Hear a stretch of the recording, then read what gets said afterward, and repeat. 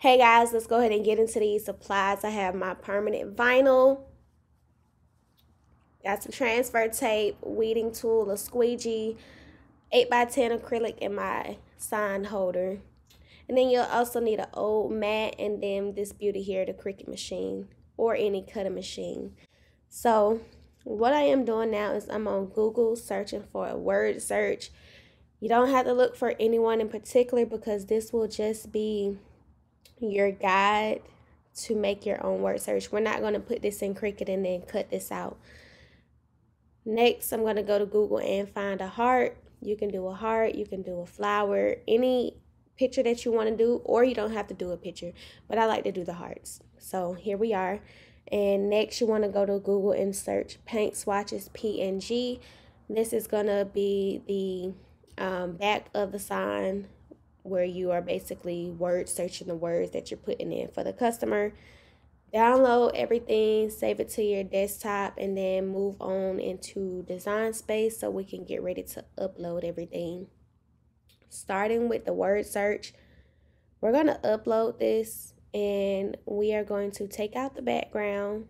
I'm not going to take out these small pieces. I'm just going to go ahead and crop this because again, we are not using this to cut it out. We're just using this to make our own word search. We're going to go ahead and upload the paint swatch. Again, this was a PNG, so all I have to do is save it as a cut image and then move on to my heart.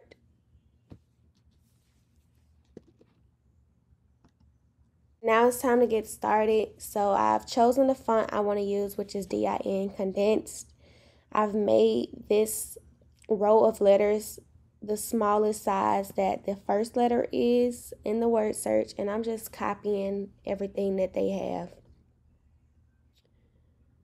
So once you're done doing that, you want to go in and ungroup these words and start placing it letter by letter. Don't worry about if it's uneven or if the letters don't line up because we're going to fix that in just a moment. Just worry about going in and placing all of these on top of the other letter for this template that we have sitting behind it. Once you're done, you want to go ahead and remove that template, delete it, get it out the way. And I'm going to go in and start putting in what I want my word search to say. So I'm going to do loving, caring, amazing, and strong. And so that you guys can see which ones I'm doing, I'm just going in and putting a different color. That way it'll make it a lot easier for you guys while you're looking at this. Now it's time to make sure everything is straight. So we're going to do it row by row. So when you select your row, go up to align and hit center horizontally. And you're going to do that for each row. Once you're done with your rows, you want to go ahead to start with the columns, which is left to right. Go back up to a line and you're going to do center vertically. So this is going to make sure everything is lined up evenly.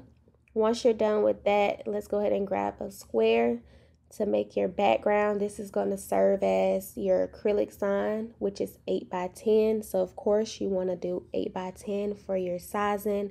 I'm going to drop the color down just a little bit so that I can see my black words when I put them on.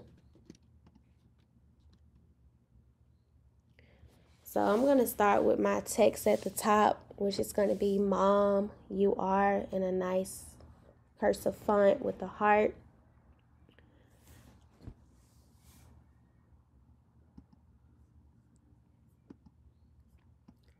So with my Mom, You Are, in the heart, the sizing is most times about 7.5 and for the height about 2.874 when grouped together. Now this will vary depending on what words you're using, what fonts you're using, but that's just to give you an idea about how big to make that entire top part and then how big to make your word search itself. While we're speaking about sizes, remember when you are making this sign, do not go all the way to the bottom because if you're going to put this on a stand, then that stand is going to cover the words, and you don't want that to be done, especially when you've worked hard on this nice project and then you got to start over. So here I am. I'm just going in and moving these a little closer. I didn't like how they were all spread out, so I'm going to move it closer, and I'm going to take one of those rows, one of those columns completely off. It was just too long for me. So you can play with this, and I grouped it together, brought it in, sized it up.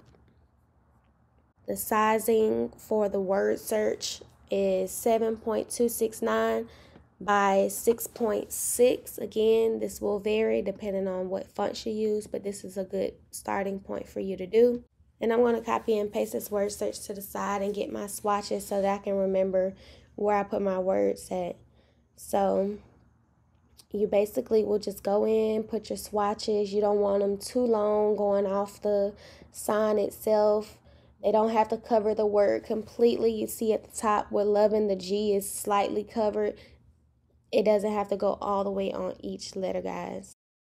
So now I'm going to weld my word search together. So that's all the black items, and I welded the mom and the heart. Now it's time to cut the vinyl. As you can see, I moved the word mom and the heart to the gold because these swatches need to be mirrored in order to match what you just did. If you cut these out and don't mirror it, then they're going to be flip side, because we're going to put this on the back of the 8x10 acrylic and not on the front. So you need to mirror your swatches. Mirror your swatches, guys, okay? And of course, you're going to choose vinyl for your cut settings. Go ahead, let your Cricut machine cut out your vinyl. Know the next step is to weed. Y'all, that Amazon paper ain't no joke. I took that off in like 2 seconds. But yes, go to the description, grab the link. Then I'm going to put my transfer tape on top. Now it's time to lay everything down. I have an old Cricut mat behind me to help me line up everything. We are only going to take off the top layer of this 8x10, guys. Do not take off the back until you get to the back. So I'm laying down my mom and my heart. I always start from the top, work my way down to the bottom. Make sure that you have your computer, your laptop, whatever, standing up as a reference so that you can see how everything is being placed. Putting my UR directly under it, taking it off.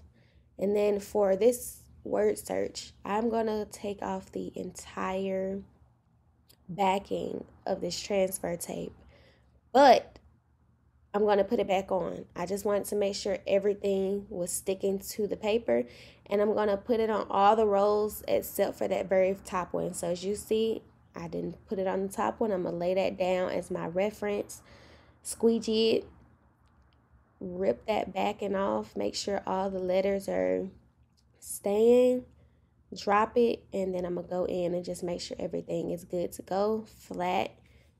Take that off. All right, here's the front. We are going to put this on something that is clean. Tissue paper is the best because you don't want to get it scratched up. We're going to take that mat off because now it's just basically us putting the swatches on the back side of the acrylic. So you need to take off that film on the back. If you don't, you're going to be mad. This is just me going in, placing each swatch where it belongs. Again, look at your reference. And guys, here is the finished product. Super cute, super easy project. You can use these for Mother's Days, Father's Days, graduation, any type of holiday actually.